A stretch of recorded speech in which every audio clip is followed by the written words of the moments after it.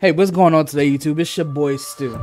Yo, in today's video, it's gonna be a little bit more of a serious one. I really don't know exactly how I want to say what I want to say, or I didn't write a script for this or nothing. I'm really just hitting record and talking. We need to have a conversation about Warzone. So I hope you guys decide to stick with me this whole entire video.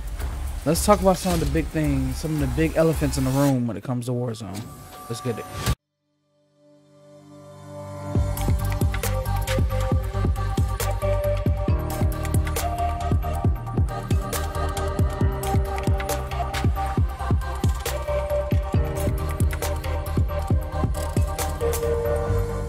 I'm gonna start by saying Black Ops 6 looks absolutely amazing. I've played it. I had fun playing it. I got some players of the game. I'm absolutely in love with Omni movement, and it really is getting back to the old MW 2019 days where there is a skill gap, and so there is something to play for to make yourself better. So my only concern when it comes to Warzone, about some leaks that have been told and some things that have already been said, is how is this going to translate into Warzone? As we already see, they got Area 99, they already have a new Rebirth map, and they're bringing back Verdansk, which is good, but technically they besides just mentioning early 2024, that means we have to play Urixstan for another how many months? 3, 4, 5 months after launch? Warzone is a big map game. That's how it started, and that's how it should always be. I love Resurgence. I play Resurgence with my friends every single day. Resurgence is fine, but it's the closest thing to multiplayer as possible, and I despise multiplayer. I do not like multiplayer. I will play multiplayer to level my guns or to get camos, but as far as 24/7, it's just a boring, tedious thing. It's just boring. And once again, out of everything I'm saying right now in this video, I want you guys to type in the comments down below if you guys agree or disagree with anything I'm saying. First things first, what really, I think, destroyed big map Warzone was Caldera. If anybody remembers Caldera back in the day, Caldera in that map, and the map wasn't even bad. The map was, I'll take that back. The map was terrible, but there was a lot of shining spots about it, and I think people could have gotten over it if it wasn't for certain flaws. So let's go over those flaws and figure out why big map continues to drop the ball. First things first, on launch, people on consoles could not play it. I was on console at the time, and for the first month to almost 2 months of Caldera, I couldn't even play it. I couldn't even play it because it was so badly optimized. It was just thrown together. It was not put together well. The map design was cool or whatever. It was nice. You know, you had a big island in the middle of the map, but besides that, like, it was just, overall, I could have overlooked the map design and I would have played it all year long. But here's the thing, I literally couldn't play it because it was not optimized, and it was crashing so many PlayStation and Xboxes. You literally could not play the game. So that brings me to my first point. Optimize big map. A lot of times people are playing Resurgence not only because it's fast paced, not only because you can get to a lot of gunfights fast, but for the most part, it just runs better. It just absolutely runs better. As you guys see right here, I'm running on a PC, a really decent PC. It's not the best, but it's a decent PC, and I'm getting over 120, 130, 140 frames on Rebirth. But then when I go play big map in Urixstan, I'm getting maybe 70 or 80. There shouldn't be no reason why I'm getting a 50 to 60 frames per second drop just because I load into a map. It has to be optimized better. It has to be able to run smoother on PCs and Xboxes. And PlayStations. It has to just run smoother. Optimize your game. Do what you need to do. Do checks and balances. Stop. And I think the biggest thing here, Activision needs to stop pushing these devs to do certain things that they don't want to do, and then they're creating a bad product because these devs are doing stuff that nobody really wants. Let's be honest here. Nobody really wants. But let me. I'm gonna put a pause out here really quick. A quick pause out here. I want to give flowers to where flowers is due. Shout out to Sledgehammer Game. Yeah, Sledgehammer did a great job this year on the multiplayer side, working hand in hand with Ravensoft to deliver a lot of quality updates to Ravensoft this year. Not just this game, Vanguard wasn't that bad either. Vanguard was a pretty good game. Sledgehammer is doing a really great job taking over and making games that really are good when Infinity Ward is dropping the ball. But I will say this.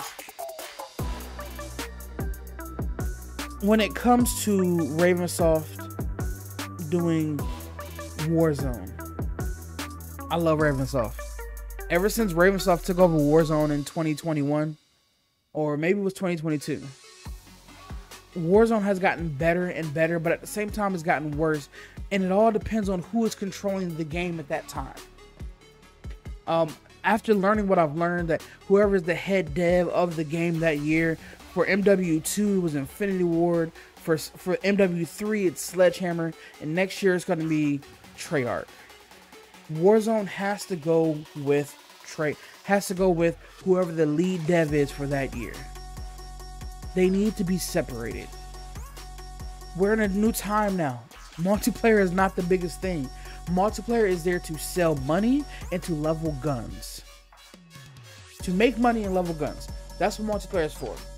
You get the first initial boost in revenue in selling guns. Everything else, for the longevity of the company, should be for Warzone. There should be tournaments for Warzone. Warzone is great, but there needs to be more. There needs to be a bigger scene. Have a Warzone league. There needs like Fortnite is giving you the blueprint on how you succeed as a live service game, and they're not following it. They need to have cash cups. A lot more things for smaller creators. A lot more things for just a lot of bigger people doing bigger things. Like Warzone is, I can't say it's fully neglected, but at the same time, it doesn't get the deserve. It does not get the love it deserves.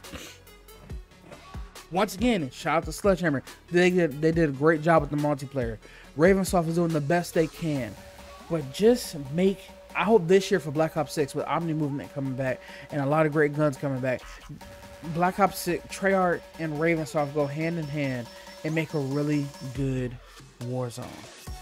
Verdansk is coming back. Big Map Ranked is coming back.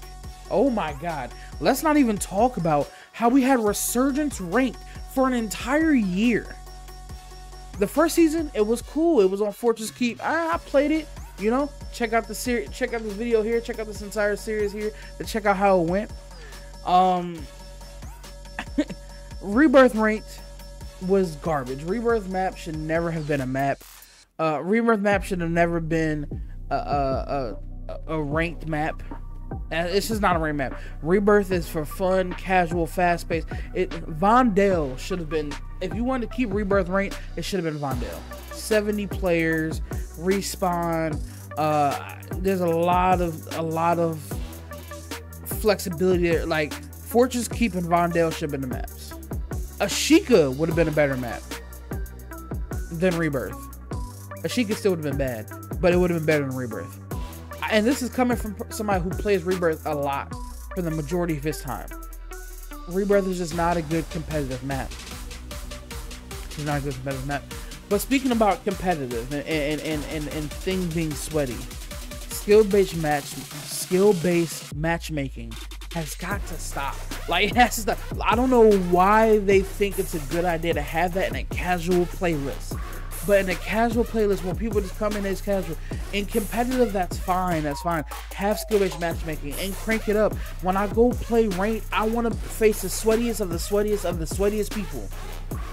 Because then I want to make myself, but that's the pillar of you knowing how good you actually are. And whenever there's not hackers, ranked pretty much is that, and I love it. I have never hit Iridescent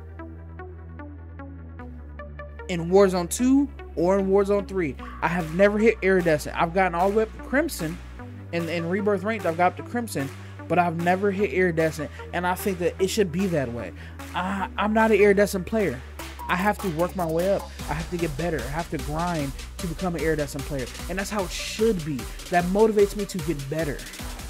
But when you have skill-based matchmaking that tries to put everybody, that nerfs certain people and then buffs others just so everybody's on a level playing field, that's not, that doesn't drive you. That does not want to make you get better at the game. That just makes you the same. And if everybody, in the words of The Incredibles, if everyone is super, no one is. Give people something to strive to. Content creators should not be the same. They should not be put on these high pedestals because they're dropping in the 40s and 50s and then people are accusing them of cheating. No, they should see content creators as, yo, those guys are really good and I can be that good too if I work hard enough to do it. If you want people to play your game, give them a reason to play. If they're going to be the same as everybody else, what's the point of turning on your game? There's no point in playing your game. A lot of people, especially in Call of Duty, play the game to be better than somebody. Let's be honest. They do that. Competition is the bread and butter of Call of Duty. That's why a lot of Call of Duty players play sports or know sports or watch sports, because they are naturally competitive. So trying to cater to this casual everybody wins mentality is just not good for Call of Duty. It's just not. So take skill-based matchmaking out of the equation. This past week, Ravensoft made a tweet saying that they're going to limit the playlist to get ready for Black Ops 6. Why? And if you are going to limit the playlist, I'm pretty sure you guys can look at the analytics and see Resurgence Duos is not a playlist people want to play. Resurgence Squads, yeah, okay, that's fine. It should have been solos and quads. And then trios for ranked. Solos, trios for ranked, and then quads. And then big map, solos. Solos should always be a thing. There are literally legitimately solo creators who only play solos. You have people like Jev, you have people like Metaphor, like people who only play solos, and you're getting rid of all of their content because you got rid of solos. I understand people want to play with their friends. You keep quads, yeah. And then, you know, if it's just two of them, they can do duo quads or duo fills, whatever the case may be. Keep quads at all times, but keep solos at all times as well. Duos is just a playlist, whether it's big map or Resurgence. That's just not the best. It's just not the best playlist. So trios, it should always be quads, trios, and solos at all times. And the lack of big map love this year was really bad. Was really bad from Ravensoft. They gave so many updates to Resurgence this year. Resurgence had so many updates, and it was a lot of love for Resurgence. It was cool. They mixed up a lot of different stuff. They brought Rebirth back. They brought the Car 98. I mean, I know they had the Halloween event just for Resurgence this year, pretty much. Like, they did a lot of stuff for Resurgence this year, and it was cool, and they made the Resurgence community really happy. But they have got to give Big Map some love. That is the bread and butter of Warzone. So why stray away from that? So, I say all this to say, it was just a little bit of a rant that I went on for this video.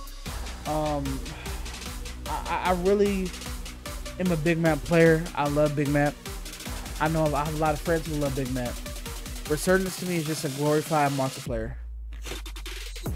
And I gotta say, man, like, I'm very happy. I'm in a very weird place right now when it comes to Warzone. I'm very happy, and I love the content that's being created by Warzone creators like Repulse and Big Cartier, Swag even though Swag's more Hollywood now. I enjoy the content, but at the same time, Warzone's in a very stale place for a casual like me. For a casual like me, who's not good enough to drop 40s and 50s, but I'm also good enough to drop 20s.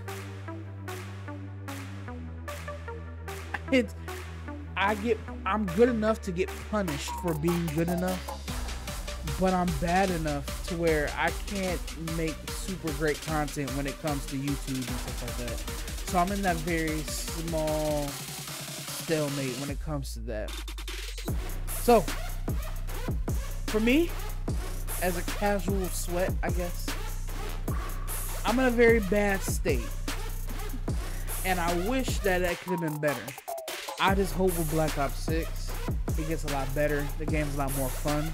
They keep things fresh. They keep the metas fresh. They give Big Map their love. And they do Big Map rank right. This is what's on for me. If you guys want a list of what I think that I want from Big Map 6, type down in the comments down below. What are some things you guys want in Black Ops 6 Warzone? And do you think that they'll integrate it without breaking the game this time? Let me know down in the comments down below. With that being said, man, it's your boy Stu, man. I know I haven't put out a video in a long time. I'm going to get back to the content here very, very soon. We're doing a lot of great things here on my end. We're trying to figure out a lot of great stuff to bring you guys the best content possible. And Black Ops 6 is going to be that stomping ground. So you're not going to want to miss it. Make sure you guys subscribe to the channel, alright? Subscribe to the channel. Let's hit 1K by the end of this next COD. But that being said, man, hey, it's your boy Stu, and I'll catch y'all next time. Peace.